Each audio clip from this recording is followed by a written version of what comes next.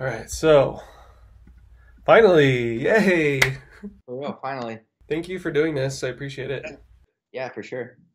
Um, so what's the most pressing thing on your mind right now? Um, well, so I'll tell you there's some good news. I called you, I don't know, maybe a week ago or something, and I told you kind of what was going on, and then I texted you, and I was like, not in the right mind because I had received word from my medical board representative that I had been recommended for full medical board for the Air Force to try and fight to stay in. Like I met with my VA, the Veterans Affairs Administration. I met with my rep yesterday because I have to go through the claims process so that in the event that the informal board, if they decide that I'm not fit for duty, then it goes over to the disability rating board from the VA, and that's where I'll get my disability rating.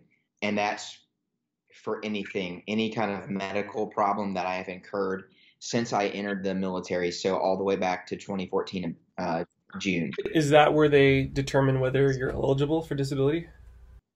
Yeah, but yeah, like I met with her yesterday, and I'm really hoping that if I do get discharged, that I hit that 30% mark because that means I get medically retired, which means I walk around almost as if I served for 20 years.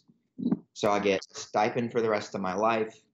I get to enjoy the commissary and the BX for the rest of my life. I get full healthcare coverage, access to medicine, that kind of stuff. And there's some really cool opportunities. Like they provide education benefits, so I can get a master's degree through the VA and that kind of stuff. But the goal is to not get discharged. The goal is to actually go in and fight for my career. If the informal board does come back, there's two options. It can come back with discharge, recommend discharge, and then they'll recommend some kind of disability. Or they can say return to duty. That means the whole process is over. I go back to living, doing my life as normal. If they do come back with a discharge, then I can say, no, I don't agree. And then I appeal that to the formal board. If the decision comes back and say late April, I have 10 days to decide whether or not I agree with that. As soon as you submit the appeal, it's usually about 10 days before you go to San Antonio to Randolph Air Force Base, and you spend 5 days down there where you actually are provided with legal counsel through the Office of Airmen's Counsel, because the medical board is actual formal board, almost like a courtroom, and you essentially plead your case with your lawyer and then the three physicians, and then you wait for their decision. And if that comes back, they can come back with a return to duty, or they can come back with a discharge recommendation. If they come back with discharge recommendation, you can appeal it one last time, and that's to the Secretary of the Air Force. Her counsel and her could always say yes or no, we don't concur.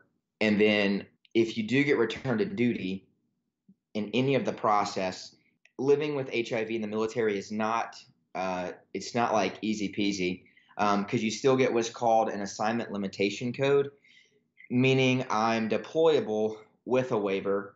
I can go anywhere with a waiver, and then the anywhere is kind of got an asterisk because there are still a few countries you can't go to, and mostly that's located in Central Command, which encompasses all of the Middle East, because there are still 18 countries that don't allow entrance to their country if you are HIV positive. I mean, that speaks to how far we still have to go with everything. I mean, if you think about it, most of the world followed. The United States actually had a ban on travel um, up until 2010 for those living with HIV. It was so. I mean, really and truly, the U.S. has As recently as 2010? as recently as under President Obama. So we've made a lot and the world kind of followed suit after we did that. Yeah. But I mean, that just shows you how recent though things are still in place. And I think that speaks to a bigger issue, which is still the stigma of HIV. There's nothing medically that bars me from service in the military. The medical community says, hey, this kid has HIV, but his viral load is 0. His CD4 count is over 800. Really and truly what it comes down to is because here's the thing. The military just made some policy changes. So in February 2018, The Trump administration put out a policy, which was the deploy or get out policy, which said if you were not deployable, so deployment eligible, within 12 months, then you were to be administratively discharged. Then I think what happened, though, is they said, oh, crap, there's a lot of people who aren't deployable, like technically deployable. So they came out with a memo and a memo and a DOTI. So a DOTI is it's called the Department of Defense instruction. It's what we have to live by at the Department of Defense level. How to handle people who are not deployable based on this deploy or get out policy. Because the deploy or get out policy really and truly in and of itself wasn't meant to kick people out. It was what we call malingerers. And it was more so hit at people who were like, their PT test comes around, they take their PT test twice a year because they don't hit the 90% or higher threshold. So their PT test comes around and they're like, ooh, my back hurts. Let me go talk to the doctor. And then they get put on profile. So when they get put on profile for like 3 months, well, then they don't take their PT test for 3 months. They're limited to PT. They can't deploy. And so there are people like that still everywhere in society, but of course, there are people like that in the military, and they just draw a paycheck. So it was more aimed at those kind of people, but at the end of the day, it's still like it kind of hit everyone. So that DOTI then came out and said, hey, this is how we're actually going to deal with people. And then there was a memo that was published, and I'll read it to you. There was a memo that's read.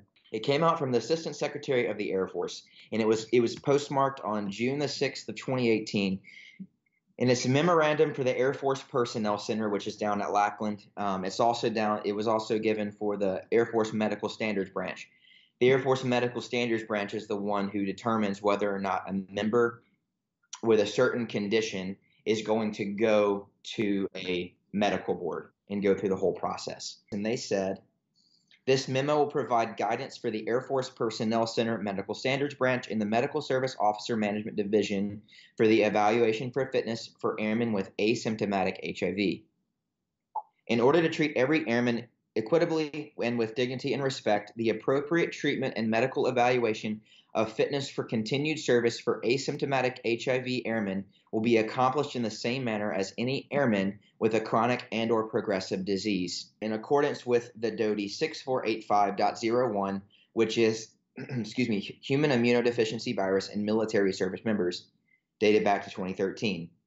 Asymptomatic HIV alone is not unfitting for continued service. That's my biggest issue I've got, is because you've got a DOTI which states that symptomatic HIV alone is not unfitting for continued service.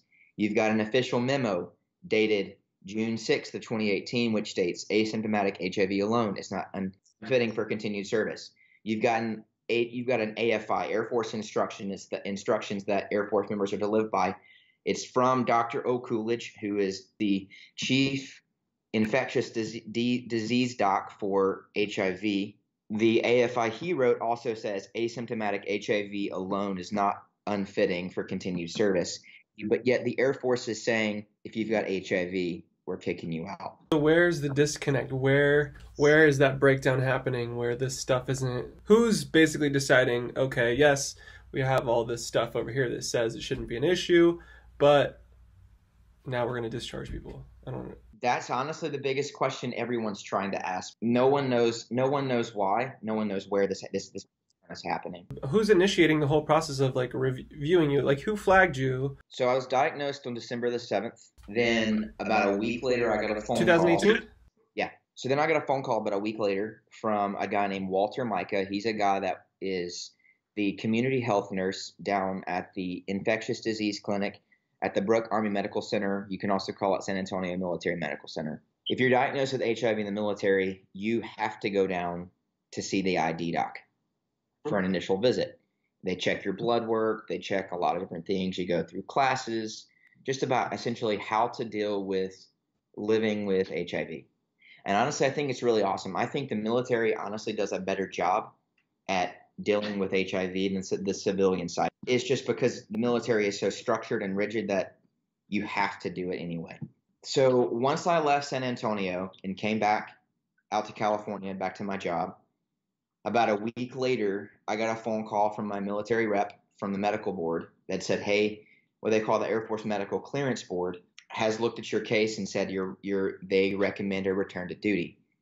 From there, it goes to the medical standards branch. The medical standards is the one who says you're going to be returned to duty and you're fine, or you're returned to duty with an assignment limitation code or some kind of limitation, or they can say push it into what we call IDES. It's the informal disability process. It's the informal disability evaluation system, but that's the medical board process. And so it all starts at the medical standards branch. It works its way through. But the problem is there seems to be a disconnect. It kind of, in my opinion, and this is my opinion and not an opinion of the Air Force, the U.S. government, or anything. But my opinion is this: there's some kind of disconnect at the medical standards branch. There's some kind of disconnect at the medical board, and there's also some kind of disconnect at the Secretary of the Air Force level. Because my thing is, if I, as a military member, have to follow DOTI's official memos, orders, AFIs, then why shouldn't everyone else have to? And that's precisely why there are lawsuits against. Honestly, that's why there are lawsuits at the level that they're at right now. There's, like they're fighting for the fact that, hey, this is what the DOTI and memo and AFI say, but here's my discharge notice, which states you're being discharged, medically discharged because of HIV. And that's the only thing that they're being discharged for. I mean, it sounds like the fact that these lawsuits are happening is necessary, and it might be like the catalyst that finally gets everyone on the same page. That's what I hope for. Is there anything that has like transpired or come up in the last week? You've been getting information and things have changed here and there, like almost daily. So I don't. When I got the phone call that I was going to be going through the full medical board process, I sprung into action because I was like, heck no, I'm not going to be, found unfit. I mean, heck, here I am as a kid who does CrossFit. I'm training for a marathon, like my 9th marathon, like, all these things. I eat healthy. I eat healthy. I'm a very fit person. I run 26 miles for fun. Like, and what's your rank? What do you do in the Air Force? I'm a second lieutenant. I am a logistics officer. There's a lot. So you've obviously like earned this position yourself through your merits I'll tell you, like, it didn't come without a lot of hard work because, I went to the Air Force Academy in Colorado Springs. It's one of the 4 federal service academies. You've got West Point for the Army. You've got Annapolis Naval Academy in Maryland for the Navy and the Marine Corps. You've got the Coast Guard Academy for the Coast Guard, and then you got the Air Force Academy for the Air Force. There are a few ways to commission, but that's, in my opinion, one of the, how shall I say, hardest, crappiest ways to do it. It's just because every day is you're having to do something and you're having to work hard every day just to get through. And the way that translates into now is I didn't work hard every day at the academy for 4 years, 26 June of 2014 to 23 May of 2018. I didn't suffer in some way, shape, or form every day to get here and just give up. I don't know. That's why I've decided to fight. That's why I decided that I'm not just going to lay down, because I do think it's imperative that the stigma of HIV changes. Because the problem, I think, really with where this disconnect comes from is stigma. Because, I've heard stories where you've got people who freak out because they've got a subordinate who has HIV. And, they get counseled, right? They have doctors call them and talk to them. And they say, hey, this person is completely fine. And they're like, well, he's going to give it to somebody else. And they're like, his viral load is 0. He could literally cut your arm and you could cut his. Right? And he's not going to pass it to you. And it's like, and he's like, well, HIV. So I think that's the biggest problem we're still facing in today, is that even people that are living with HIV, like you and I, they still feel ashamed that they have HIV. They don't want to talk about the fact they've got HIV. They don't want to. Also, I think, I can't assume, but I would imagine that HIV is still so much associated with LGBT, mainly gay men. So that's also carries that stigma as well. And it wasn't that long ago where gay and lesbian service members could be open. So I'm sure there's still that stigma, and then wrap that up into this disease, this virus, and it just like doubles down on that fear and that irrational bias. I will say on the good front, though, aside from the Air Force, I know that the Navy and the Army are actually making some really good progress. The Navy just said that there has been discussion about letting sailors go back out to sea on ships without getting a waiver, which is kind of a big deal. Because when you're on a ship, you're considered like deployed. They wouldn't even let you be on a ship. And then they opened up to the point where it's like, okay, well, you can have a waiver. And that's still kind of a hard process. But now there's even discussion of not even needing a waiver to get back on a ship. That's big progress. It was out in the news recently, too, which I think is incredible. The Army is also now about to begin allowing soldiers in infantry units to deploy downrange with their infantry units. Now they can't actually be in combat, but they can still deploy with their infantry unit, but be in like a supporting role. What does that mean, downrange? Like deployed in a combat environment. So that's pretty big too, that they're gonna actually allow HIV soldiers to deploy with their infantry unit. Albeit they're not going to be in their unit actually shooting people, but they're still going to be in downrange with them in a supporting role. But I can imagine like being someone in that position and all the literal blood, sweat, and tears you put into doing what you have to do, and then like these guys are your family and you've bonded with them so intimately, and then to be told that you can't go out and serve alongside them has got to be like soul crushing. I'm sure that's such a huge deal for those guys to be able to at least be out there with them, supporting. So I definitely agree with that. I mean, I've heard two sides of the argument that, man, like this is great, because it's a big step in the right direction. But I've also heard some soldiers be like, well, man, that still kind of sucks, because it's like I trained for a job. I wanted to be out with them. But I look at it as, okay, like, we're still moving in the right direction. We're still moving in the right direction. Yeah, that's all we can ask for, really. The Air Force needs to catch up.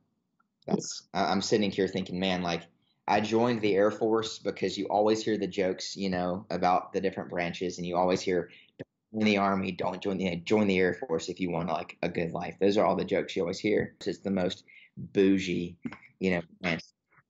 And then to get here and realize, man, like why are the heck of the other branches making progress and we're not? Because what doesn't make sense to me is that we historically have been the most progressive branch of the military medically in regards specifically to HIV.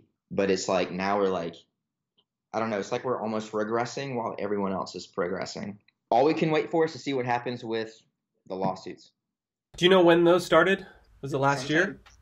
Yeah, it was sometime in the middle of mid-December. What's the next step for you? Are you waiting until, was it March or April? Yeah, the next step for me is going through all the medical visits I've got to do for the Veterans Affairs so that I can have a disability packet actually stamped by a doctor, so that because the way that works is like when all the medical records get sent to the informal board, the VA also has the medical records for me from the military side, but also from the side of the house where in the next few weeks I'll be going to different appointments to get checked on by a civilian doctor for things, like I broke my foot when I was at the academy. So, okay, are there any lingering issues because I broke my foot? If there are, okay, cool, that's going to be claimed on my, veterans benefits. Do I have back problems or neck problems or, anything? They'll check for anything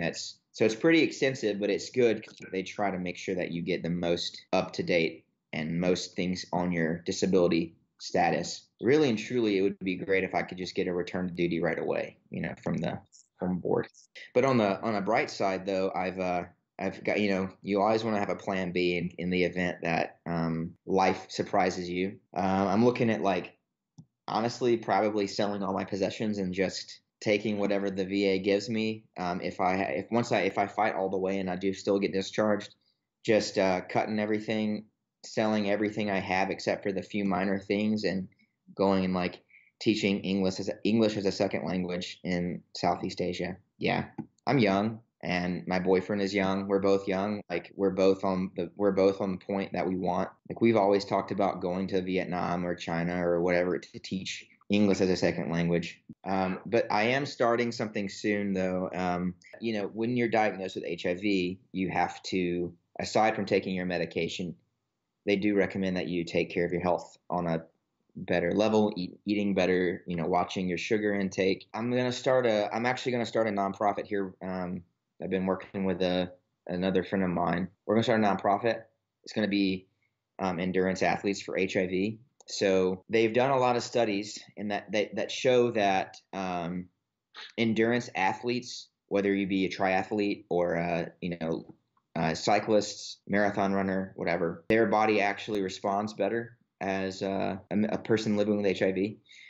Like, for example, back in the late 90s when, medicine for HIV was like a cocktail of like 20 pills a day, and the medicine was still real toxic and stuff.